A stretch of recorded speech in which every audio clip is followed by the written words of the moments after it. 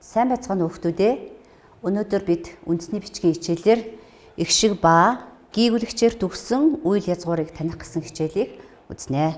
За хүүхдүүд та бүхэн сурах бичиг хичээлийн дэвтэр үзгээ гаргаад хичээлийн анхааран сонсож багштайгаа хамтран хичээлдээ оролцоцгоё.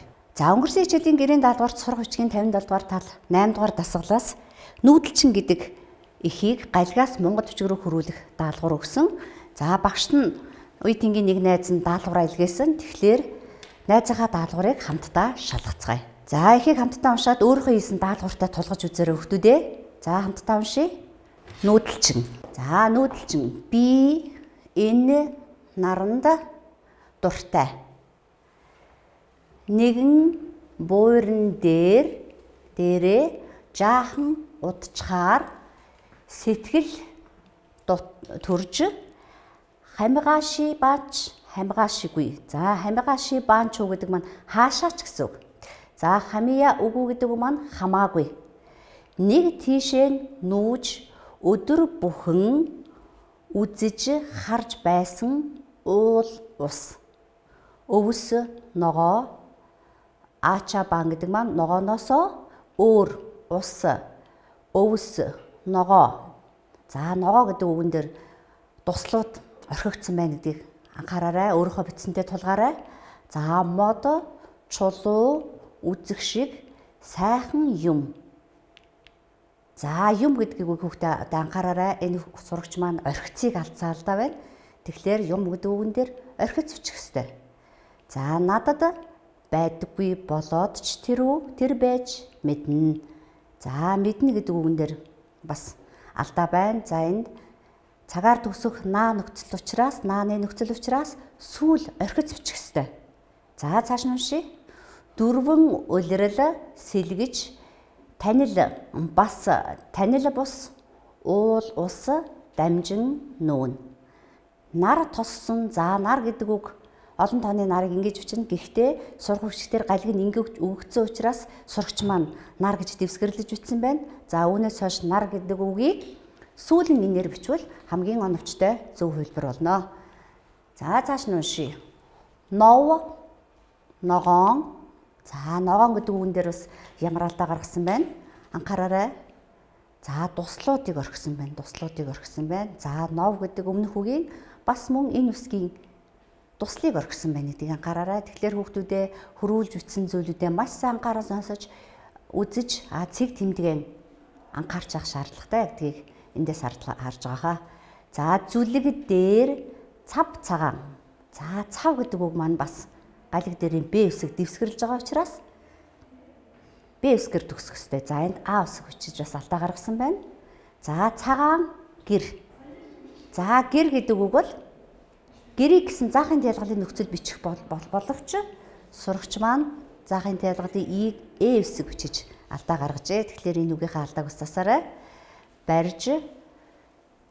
Энэ бол амгалан оршихуй юм. За тэгэхээр сурагчийн бичсэн алдаатай үгийг бүгдээрээ дэвтэртээ засаад бичиж та хэд маань бас магадгүй алдсан байвал засаарай гэсэн үг. За ягуу маа гэдэг маань юм гэсэн үг. За мэднэ гэдэг үгийг мэдэнэ буюу сүүл орхиц. За цав цагаан ном ногоон гэхэлэр Б үсэг дэвсгэрлж орно.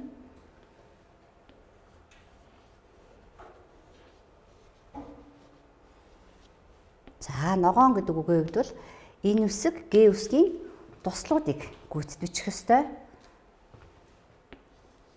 За гэр гэдэг үгэн дээр тухайн галиг дээр заахын тайлгал байгаа үгнийг алдсан байна.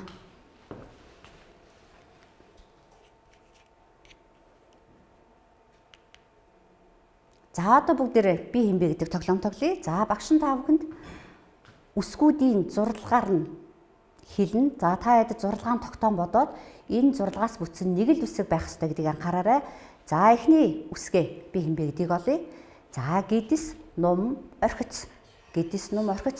Энэ зурлагаас бүтсэн ямар үг байх вэ? За бичээрэй. За энэ бол үгийн ядагт орсон Б үсэг. За дараагийн зурлага гидс сүүл. За ихэвчлэн энэ үсгүүд маань үгийн төгсгөлд орно гэдгийг бас анхаарах ёстой. За гэдэс сүүлээс гэсэн зурлагаас бүтсэн ямар үсэг байдаг вүлээ хүүхдүүдээ? За энэ бол үгийн адагт орсон дэвсгэр Д үсэг. За дараагийн үсэг шилбэн шилбэт үсэг гэж нэрлэгдэг. За яг зурлагаар нь үзвэл шилб нум гэсэн энэ зурлагаас бүтсэн үсэг ямар үсэг байж болох вэ? Үгийн төгсгөлд орсон. За энэ бол үгийн адагт орсон эр үсэг. За завж энэ зурлага ямар үсгийг илэрхийлдэг вэ? За энийг бол хүүхдүүд та бүхэн сайн мэдж байгаа. Энэ бол үгийн төгсгөлд орсон эс үсэг. За сүүл бол мэдээж бүх хүүхдийн хамгийн сайн мэддэг үгийн төгсгөлд орсон энэ үсэг байж байгаа. За агшлаг, ихшлэг гэсэн зурлагаар ямар үсэг бүтдэг вэ? За энэ бол үгийн төгсгөлд орсон эр үгийн гээг агшлаг, эм үгийн гээг ихшлэг гэж нэрлэдэг. За нуруу эврэс үтсэн энэ үсэг бол эл үсэг. За тэгэхээр өнөөдрийн хичээл дээр саяны бидний тоглосон би хинбэ гэдэг тоглоом дээр гарсан бадарсан гал гэдэг үгэнд орсон 9 гийгүүлэгч үйл үгийг хэрхэн төгсгдөг. За мөн бэгэр төгссөн үг маань ихшгээр хэрхэн амилж үйл үгийн төгсгөлийг бүтээдэг талаар үзнэ. За энэ үгээ нүдлэн тогтоох бол монгол бичгээр зөв бичих хамгийн суур болдог гэдгийг хүүхдүүд ахын бас сайн анхаарч хичээлээ үзэх явцдаа үгсээ нүдлэн тогтоохыг хичээгээрэй хүүхдүүдээ. За Б үсэг.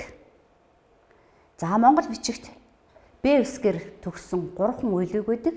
За энэ бол аба, хөбө, жиб. Аба, хөбө, жиб.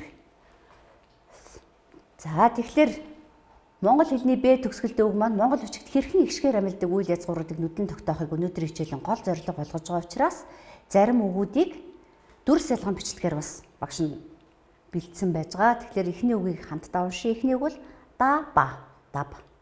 За тэгвэл энэ зурагт байгаа энэ бол 5-ын даваа буюу 5 дав. Дав гэдэг үгийг бид нэр дабаа гэж бичих нь. Тэгвэл дараагийн үг бол дэби буюу жигүүр дэвх, шувуу дэвх гэдэг үгийг дэби гэж бичсэн байна. За ба Б төгсгөлтэй үгүүд анхаарыг. Даба, даба, шибе, шив, саба, сав. За тэгвэл B төгсгөлтэй үг нь дэби буюу дэв, гов, гоби, сэби, сэв, им сэвх. За буу төгсгөлтэй үг нь цубу, цубо. За ябу, холбоо гэсэн үгүүд буу төгсгөлтэй байна. За дүрс ялган бичих үгүүдээ дэвтэртээ тэмдэглээд нүдлэн тогтооно. За дүрс ялган бичих үгүүдээ дэвтэртээ бичээрэй. Унших явцад үгээ сайтар тогтоож авахыг хичээгээрэй.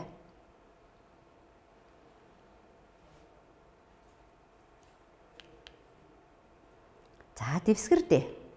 За дэвсгэр Д-гэр төгссөн хамгийн ихний үг маань шийд гэсэн үг. За бичлэгийг нь анхаараарай. Шийд гэдэг үгийн хувьд шүд бичигдэхгүй 2 шил бичигддэг онцлогтой. За дараагийн үг айлад, айлд. За дараагийнх нь дад. Ажилд дад гэдгийн дадыг дэвсгэр Д-гэр төгссөн байна.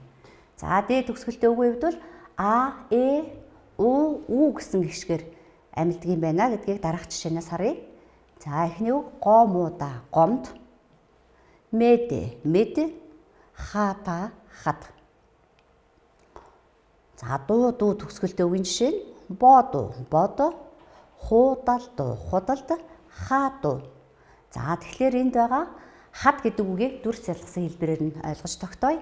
За хата гэдэг А төгсгөлтэй үг бол хадаас хатахын хатыг хата гэж бичгэнэ. Хатагаас хата, хатаас хат. Харин өвс хатахын хатыг бол эбэсү хаду буюу у төгсгөлтэй бичдэг юм байна гэдгийг нүдлэн тогтоож хэрэглээ болгох нь хамгийн чухал. За дүрс ялган бичих үгийн дэвтэртээ бичээрэй.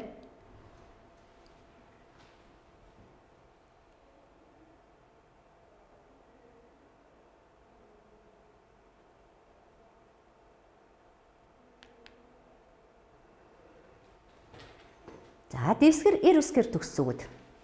За угаа хамтдаа уншия. Галгаар анхар. За ихэнхлэг орсон байна. Ха. Тэгэхээр анхар гэдэг энэ үг маань анхаар гэсэн утгатай урт гişгийн нэг хэлбэр бичигдсэн үг байна. Анхаар, анхаар. Хоцор, хүр. За ра ре төгсгөлтэй үгэнд бол амара амар, асара асар. За зура зур. За энэ үгийг утга ялгаан бичсэн байгаа. За ри төгсгөлтэй үгийн хувьд абари. Абари буюу уулан давирхыг абари гэж бичнэ. За дараагийн жишээ залбари буюу залбир. Залбир. Тэбэри тэвэр. Тэвэр. За багштайгаа хамтран унших явцдаа үгсийг нүдлэн тогтоож байвал хамгийн чухал зөв бичгэд хэрэглээ болгоход нүдлэн тогтоох алхам зайлшгүй хэрэгтэй гэдгийг бас дахин анхаараарай. За дараагийн үг бол үр юм үрх. За дандаа үйл язгуур гэдгийг анхаарна. Бусдаар үр гэдэг үг утга ялах үгэд нэлээд хэдэн онцлог бичигддэг. За энэ бол үйл үгийн үр юм үрх гэсэн утга. За дараагийн жишээ дару дар. Жиру зур. За тэгвэл зураг зурхын зургийг жиру. За зураг зурхын зургийг жиру. За тэгвэл чүдэнд зурхыг бол зура гэж бичдэг. Яг нэ. За чүдэн зэгдэг үгийн хавс онцлогийг анхаараарай. Зура. За дүрс ялган бичих үгээ мөн дэвтэртээ бичиж тогтооно.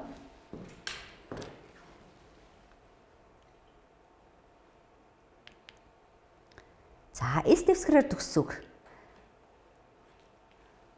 Эмүс буюу өмс. За хувцас өмсөхгүй өмс гэдэг үг эмүс гэж бичих нэ. Эмүс, өмс. Сонос, сонос. За дэвс, дэвс.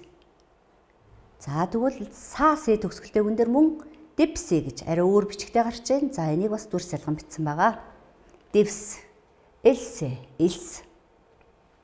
Чикса, жакс. За дуусу, дус. За тос гэдэг үгийг бас мөн ялгаагүй ингэж бичнэ. За дараагийнх нь зүс. За мөн үйл үг тийм ээ. Талах зүс гэвэл зүс нь зүсүү гэж бичих нь байна. За асаагу буюу асуу. Асуу. За дүрс ялгсан хоёр үгээ харъя. Бяц дивс гэвэл бица дипсэ. За сүүл эгэр төгсөж байна. Эвсгэр төгсөж байна. Тэгвэл хивс дивс гэвэл хэбис. Хивс гэдэг үгээс нүтлэн тогтоогоорой. Хэбис. Эвсгэр бичдэг байх нь хэбис дэбис. За хивс дивс гэдгийг ийхүү утга ялган бичсэн байна.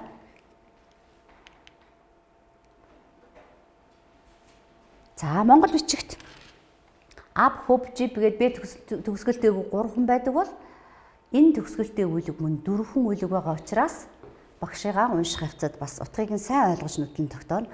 За монгол хэлэнд бол бүгд аатай бичигддэг үгнүүд. За тэгвэл монгол бичигт хана, сунна, тунна, чин гэсэн энэ 4 үг байдаг юм байна гэдгийг анхаараарай. За нааны төгсгөлтэй үг хамтдаа уншийе. Мана, манна, сана, сан, уна, ун. За ни төгсгөлтэй үг нь өрни, өрн. За ажил өрнөх гэдгийг өрн. Сарни, сарн, аани, ань. За ихэвчлэн монгол хэлэнд байгаа зөөлний тэмдэг ийгэр төгссөн үгнүүд яг уу и төгсгөлтэй байх нэ гэдгийг энэ жишээнээс ажигласан баха. За нуу төгсгөлтэй үг нь бол тэнү, тэн. Шину, шун, ууну. За тэгэхээр наа төгсгөлтэй ун, уугаар төгссөн ун гэдэг хоёр үг монгол хэлэнд ижил үг боловч утга ялгсан байна. За тэгвэл морь унахын уныг уну, ууну. Навч унах, газарт унах гэвэл ууна гэсэн а төгсгөлтэй үг байна. За эдгээр үүдийг маш сайн нүдлэн тогтоож хэрэглээ болгох нь хамгийн чухал. За гэ төгсгөлтэй үг монгол бичигт мөн 2 үг байгаа. Энэ бол эм үгийн гээгэр төгссөн өг, бүг, өг, бүг. За гэ төгсгөлтэй үг маань эр эм үгээр утга ялгадаг учраас энд нэлээд олон жишээ авсан байгаа. За жишээгээ бас хамтдаа уншийе. Залга, залга. Илга. За илга гэдэг үгэнд ямар утга байж болох вэ? За яа төгсгөлтэй үгнүүд игээр эхэлсэн бичсэн үгүүд нэлээд түгээмэл байдаг. Тэгэхээр энэ бол ялга гэсэн үг байх нэ. За даг, даага. За гэ төгсгөлтэй үг нь дэлг, дэлг. Итэг, итэг, итэг. Цэнг, цэнг. За гэ төгсгөлтэй үг нь жирг, жирг. Ширг, ширг. Залги, залг. За гоо төгсгөлтэй үгээ хамтдаа уншийе. Маргу, марга, маргах, мэтгэх, марга. За гулгах гэдэг үгээ зургуулгу, За энэ бол сонго. Сонго гэдэг үгээ зур. За энэ г үсгийн өмнө ихэнхлэг орсон үг гэдгийг бас сайн анхаараарай. За гүү төгсгөлтэй үг маань эргүү. За эргүү гэдэг маань өрг гэсэн утгатай. Өрг.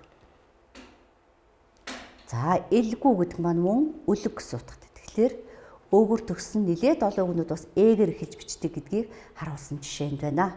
За дараагийн үг нь бол галаглаад уншия. Жид хүү. Жид хүү. За дэвсгэрдээ орсон байна. Энэ бол зүтг гэсэн үг юм аа. За ил төгсгөлтэй үг хамтдаа уншия. Эхний үг тул, газар тулахын тул. Чигуул буюу чуул, бууцаал, буцал. За лаалын төгсгөлтэй үг нь нийл, төл, тоглол. За ли төгсгөлтэй үгийг харъя. Буудуули буюу будил. Дүүл, дээгүүли, дүүл, бүүли, бүл. За гуу, луу, лүү төгсгөлтэй үг нь гоолуу, гол шилхийн гол. За энэ нь болохоор төөлөв, юм төлөх. За энэ бол зулах, зулж өвтөх. За утга ялах үгээ харъя. Гал түлхийн төлөв нь бол түлээ, мөнгө түлхийнх нь бол мөнгүү, түлүү бах нэ, түлүү бах.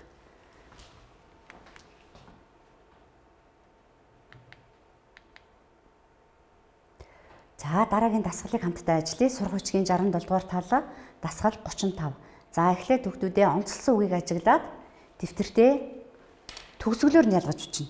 За их шиг төгсгөлтэй үг байна уу, гийгүүлэгч төгсгөлтэй үг байна уу гэдгийг хараад гийгүүлэгч их шиг гэсэн төгсгөлийг нь ялгаж бичих юм хүүхдүүдээ. Хараач, харж, хийж, баясаг, хүрэх, зорь, нээ, хураай, алхайн гэсэн за тодруулсан үгсийг гийгүүлэгч буюу их шиг төгсгөлтэй үг аль нь вэ гэдгийг утга ялган бичих юм аа. Төгсгөлөөр нь ялган бичээрэй. За бичвэрээ хамтдаа уншия. Өглөө бүр өндөр уулыг харж баяс. Өргөн олонд буян хийж сэтгэлээ баясаг. Хүрх холын газрыг зорь. Хүсэл мөрөөдлөөр жигүүрлэн сур. Өвгөд хөгшөд минь урт насал. Үнэт сургаалаа бидэнд айлт.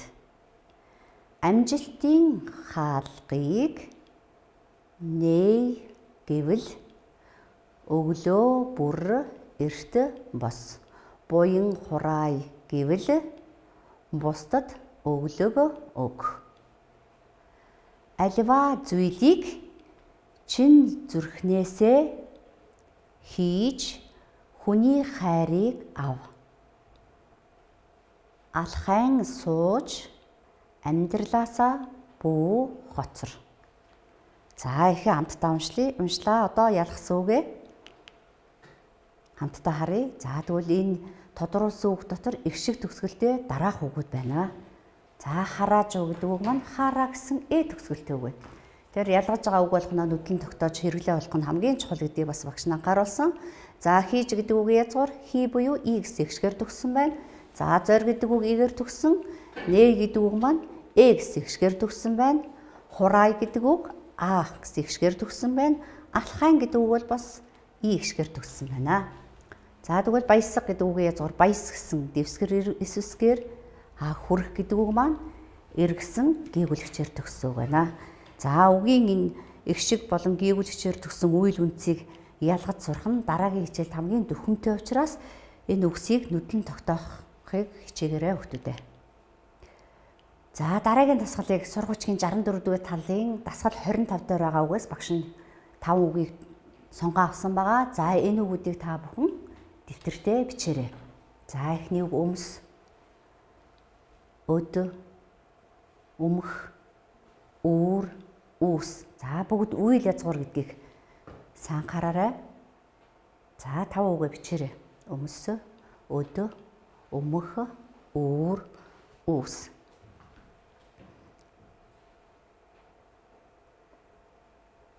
За зарим үгүүд бол түрүүчийн бидний унших явцад гарсан үг байгаа учраас тогтоож авсан хүүхдүүдэд бол харьцангуй хялбар байгаа. За үгээ багшийнхаа бичсэнтэй тулган харъя. Өмс гэдэг үг эмүс гэж эвсгэр эхэлж бичээд дэвсгэр эсээр төгсөг байх нэ. За өдөх гэдэг үг эвсгэр бичсэн байна тийм ээ. Эдү. За үү гэсэн гişгэр төгссөн байна.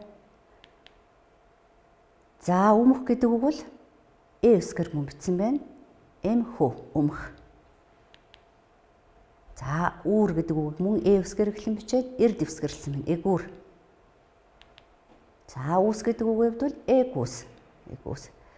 Тэгэхээр монгол хэлний үүсгээр эхэлсэн үгүүд монгол бичигт эвсгээр бичигддэг байна гэдгийг бас дараах жишээнээс анхаарсан бахаа гэж бодож байна.